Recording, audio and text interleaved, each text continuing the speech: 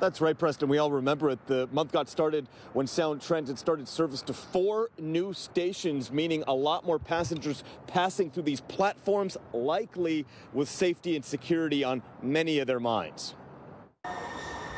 Among the findings in this newly released Sound Transit Security Report, in 2024, there's been a 50% spike in cases of reported passenger assaults and also an 80% rise in the number of reported attacks on transit workers.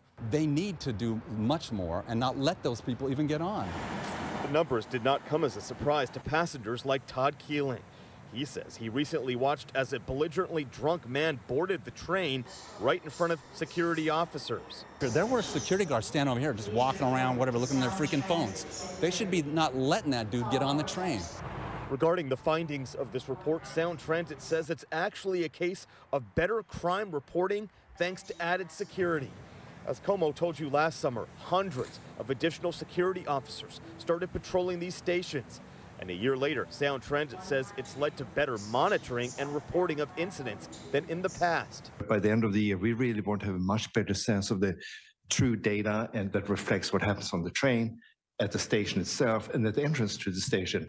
As detailed in these pages, reported assault started to spike in the summer of 2023, which is when so many security guards were added to the overall system.